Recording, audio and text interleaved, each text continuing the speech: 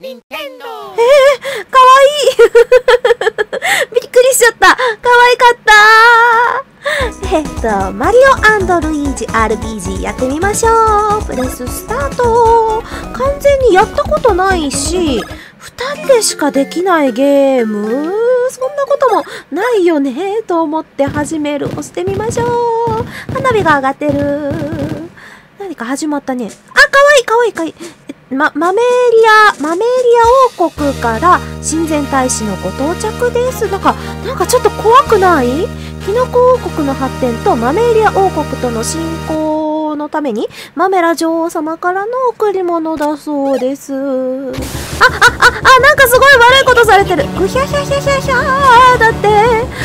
悪い人だったみたいな感じだね。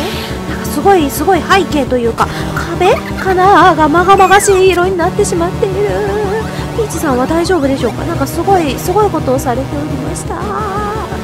キノコの方々はいなくなってしまった。ヒャヒャヒャヒャヒャヒャなんか空もすごいまがまがしいことになってしまいました。このマメーリア王国自体があんまり良くない場所だったのかしら。緊急事態です。この人ルイージニュースはもう聞きましたか？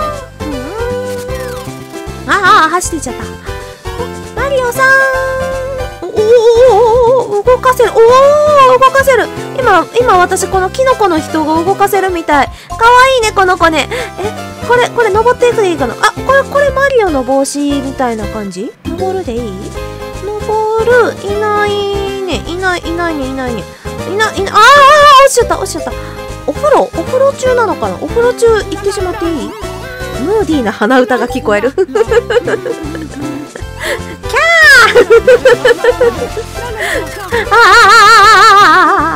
マリオさんだ。お風呂も入るんだね。怒ってる。ピーチ姫が緊急事態だったからやむを得ずなんですよという感じ。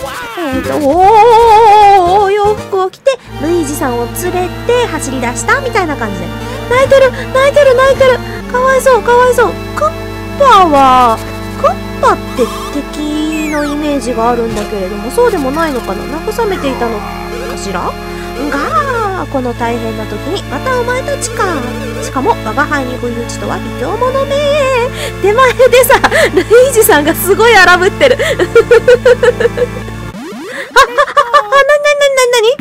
バトルなのね。ソロアタックだって。これをこう踏んだ。大きいねクッパ。マリオさん？だよね。今私久しぶりのバトルですね。初めてのバトルです。アクションコマンドのこと忘れたんじゃないですか？忘れてる。知らないです。では説明しますね。まず攻撃をしてください。はい、これ選んでこうかな。ストップ。そんなところでそしてここで A ボタンを押してください。タイミングよく押すとダメージが増えます。なるほど。タイミングよかったら追加ダメージができる。攻撃には必ずアクションコマンドがあるのでいろいろやってみてくださいね。それではこれは避けるみたいなことはできないのかしら。こうしていい感じにできた？マリオさん？忘れていました。クッパの攻撃を避けられるんですよ。避け方教えましょうか？お願いします。では攻撃をお願いします。そういう感じなんだね。ストップ。これで A ボタンを押してください。ジャンプみたいな感じだね。すごいルイージが荒ぶってる。これかわいい。ダメージは受けません。ちなみに避けられるときはここを見ればわかります。左のあたりね。あとは相手の動きをよーく見て避けてくださいね。それではこちらの攻撃するときにいい感じに間に合わなかったのかな。避けた。あ、でもね、A ボタンだけだからさ、そんなに難しくない。ゲゲー。なんか倒したちょっと待て。こんなことをしている場合ではないぞ。皆さん、大変なことになりました。先ほど、キノコ王国の隣のマメーリア王国から親善大使がやってきたのです。さっきのあれだね。そいつが、ピーチ姫の声を奪い取ってしまったのです。なんてこと、おー代わりに、姫の声がこのような爆弾声に。かわいそうに。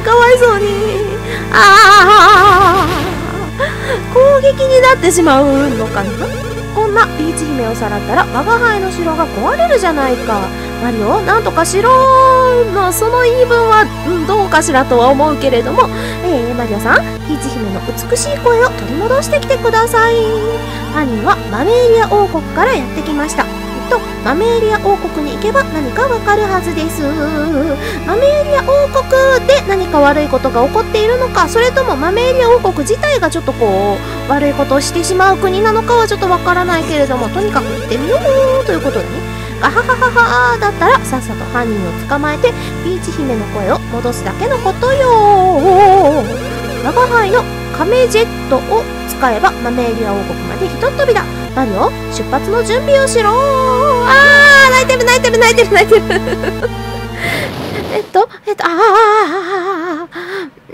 急いで行かなければいけないね。また冒険へ出発ですね。でも休みすぎて体がなまっているんじゃないですか。この広場でちょっと体をほぐしていってください。あとみんなに話しかけてみてください。いいことがあるかもしれませんよ。こうクッパはもう一つの出口の方へ急いで行きましたよ。かしこまりました。おしゃべりしてみよう。今度はマメーリアに行くんだって。ご苦労だね。旅立つ前にアクションアイコンの話聞いておくかい。お願いします。ではアクションアイコンはどんなアクションができるかを表しているんだ。これアイコンがこの時に A ボタンを押すとジャンプ。アイコンがこの時に A ボタンを押すと離す。人の前に立つとこれに変わるぞ。アイコンがこの時に A ボタンを押すと調べる。看板や怪しいところに立つとこれに変わるぞ。ざっと説明するとこんなもんかな。なるほど。とにかくでも A を使えばなんとかなるみたいな感じだね。これはとてもありがたい。この人。あらマリオ、今日もおひげがツヤツヤね。そうなんだ。元気なジャンプを見せてよ。素敵。こんなジャンプができるのは世界中でマリオだけね。ジャンプの種類があるよみたいな感じ。ここ出口かな。こっちはこれってさ、叩くんじゃない。あれ叩かないの。こういうブロックを見たら叩くものなんじゃないの。違うのかな。この人は待ってこの人は喋れない。こっちに進むとルイージさんがいるのはちらっと見えながら、あなたはクッパ軍団とはぐれてしまった。クッパ様はどっちへ行ったか知ってるか。知らない。集合時間に遅刻する。これは読めそうだね。キノコニュースその1。ピーチ姫の声が爆弾に。美しいピーチ姫の声を変えた犯人はマメーリア王国へ逃げた模様。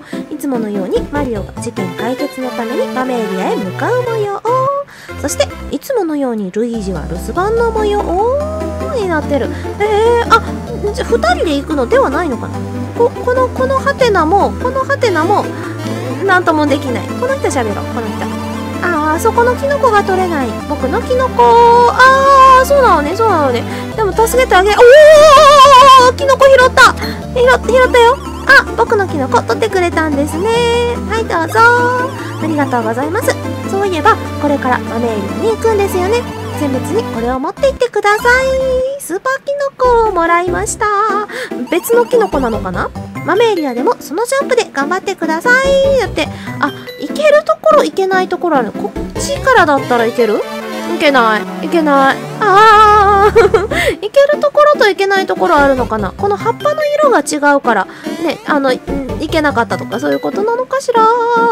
一旦ここ行ってみる。ここ行ける？あ、いけない。いけない。入れそうで入れないよ。入れそうで入れないよ。どこから？こっちかな？こっちかな？さっきのこっち行ってみようか。こっちからだったらいける？いけない。いけない。入れないよ。どこに行くの？出口どこ？どこ？ちょっと、ここ、登れる。なるほど。おしゃべりできそう。荒ぶってるよ。これ話しかけないとかわいそうだよね。話しかけようか。なにクッパが笑ってる。クッパ向こう行ったよみたいな感じかな。あなた日本語喋らないんだ。不思議な感じ。ついてきた。これってセーブしてねっていう感じなのかな。これやってみよう。セーブして続けるというのがあるのでやっておきましょうか。キノコ城前広場だって。かわいい。なんかこう書いていくんだね。これちょっと楽しいね。かわいかった。セーブ中というか。で、これはこの人おしゃべり。ついこの間マメーリア王国へ旅行をしてきたの。ふふな山にゲラゲラな森にクスクスな海にでへへな砂漠と見どころ満載な国だったわ。なんか笑顔あふれてそうだよね。旅の記録はセーブアルバムにしっかりとってあるのはこれだね。きっとね、今のやつだね。で、あなたはジャンプじゃない。この先にクッパのカメジェットが止まっています。いよいよ出発ですね。覚悟ができたら進んでください。でもいつものように勢いだけでは危険です。そこのセーブアルバムでこまめに旅の記録を残してください。かしこまりました。ではできたので行ってみましょう。マリオ殿、どちら様？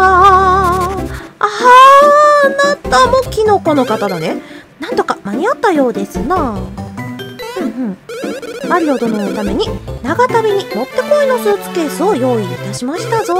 アイテムや着替えがたくさん入れられてとっても便利。持って行ってくだされ。スーツケースを手に入れました。ありがとうございます。ボタンを押すとスーツケースが開いてメニュー画面になりますぞ。この中でそれまでに手に入れたアイテムを選んで使ったり着替えをしたり、たまに自分の情報をチェックするのもいいですな。まあカメジェットに乗り込んだ後でゆっくり確認してみてくだされ。かしこまりました。さて渡すものがもう一つ。旅の資金としてこれをどうぞ。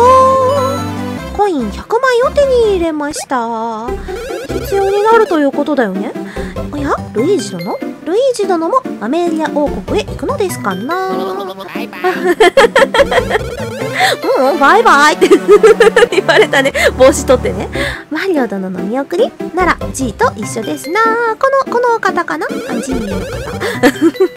マリオ殿、では先に行ってカメジェットの前で待っておりますぞ。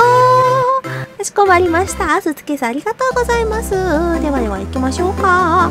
ここもまっすぐ進んでしまうで良さそう。マリオ、はい、クッパさんだね。遅い。何してたんだ。すごいね。なんか不思議な乗り物があるね。出発するぞ。早く乗れ。してガハハー。ルイージさんは来ないの？どうだ、すごいだろ。これが我が輩の最新兵器カメジェットだ。あとは我が輩の手下のクッパ軍団集合。さっきの人バイバイってどこ行った？ひょっとしてお前はクッパ軍団に入れてほしいのか？そんなこともないのでは。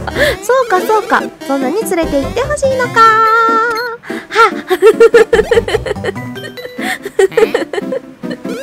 そうだ、お前だ。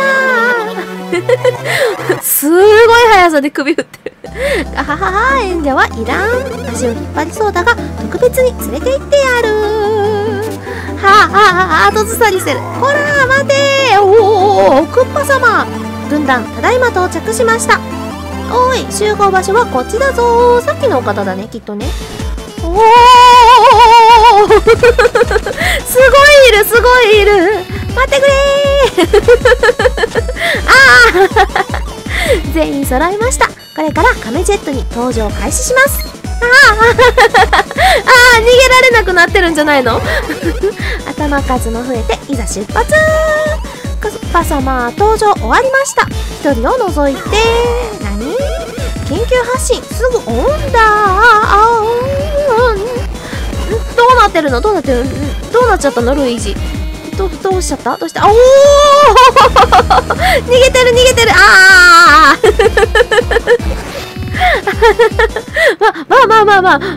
マリオとねルイージ RPG だからね、それはそうよね。館内にいるマリオと緑のひげ。なにスピーカーからお話ししてもらえるっていう感じだね。館内にいるマリオと緑のひげ、もうすぐ豆エリアに到着だ。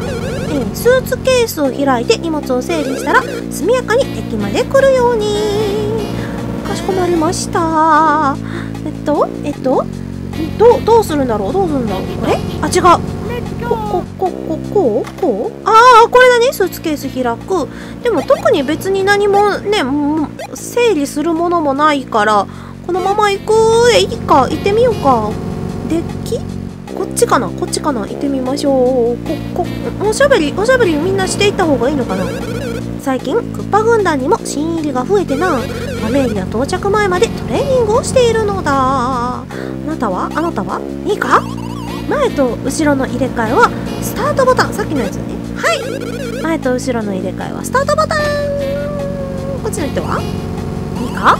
前は A ボタンでアクション、後ろは B ボタンでアクション。はい、前は A ボタンでアクション、後ろは B ボタンでアクション。ボタンが変わるんだね。これどこっち行ってみましょう。これ叩けそうじゃないこれ。おおこれはなくなっちゃった。こういうことだったのね。ちょっと分かったのにね。いいか。ブラザーブロックはブロックと同じ色のやつが叩く。同じ色のやつが叩くとブロックは横へ動く。さっきのやつだ。そうすると何かこういいアイテムが出てくるとかそういうことだったのかもしれない。ちょっと残念。でも分かったよ。してこっちはこの人は写真を撮っているのだ。忙しいので話しかけるな。ここ立ったら写真撮ってもらえる？どう撮ってもらえる？どう撮ってもらえなかった。この人たちはちゃんと並べ。横入りするな。俺写真写り悪いんだよな。ここに並ばなきゃいけなかったのか。ごめんなさい。お邪魔するつもりはなかった。おいちょっと待って。あれ？はい、そう、お前らヒゲ2人だ。これから豆エリア王国に入国するがパスポートは持ってきたのか。持ってません。スーツケースを持っているようだが、スーツケースを開けてみろ。はい、こうね持っているじゃないか。これがパスポートだ。ほんとだ。書いてる。パスポートマリオ、パスポートルイージって書いてる。おや写真がない。それを撮ってもらわなきゃいけない。ちゃんとした写真がないと豆エリア王国に入国できないぞ。ここで写真を撮っていけば大丈夫だ。クッパ様に呼ばれているようだし特別に先に撮ってやる。ありがとうございます。撮り方は簡単。はい、マットの上に立つんだ。用意ができたらマットの上に乗るんだ。こうじゃあ緑のひげは下がっていってくれ。撮るぞ。ありがとうございます。言い忘れたが写真を撮るときはじっとしているんだぞ。ポーズなんか撮るんじゃないぞ。これはちょっと撮ってみてもいいよということかな。いいね。すごい。これこれがいい。これで前に来てマットの上に立ってくれ。こうだね。こうしてこう。じゃあマリオは下がっていてくれ。かしこまりました。じっとして怒られちゃった。いくよ。はい。ややったやったやったこれで2人ともパスポートの写真を撮ったぞー。で、こうしておいたらいいんでね。これで、いい感じ。いい感じ、いい感じ。ちょっと可愛い感じに撮れたよ、お写真。やったでは、これキノコ。キノコだった。この人はあれがあっちで、これがこっち。そこはもう楽じゃないよ。間違えるとやり直しだし。だそうです。キノコ。これは集めた方がいいものなのかしら。で、これで上がっていくみたいな感じだね。こうして、もう他いない。壊しちゃった。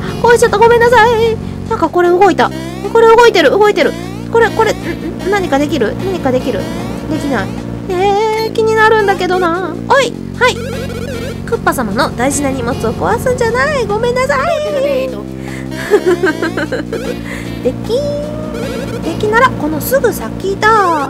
ところでデッキへ行く前にお前らがクッパ様の足を引っ張らないように2人になった時のバトルの仕方を教えてやる。お願いします。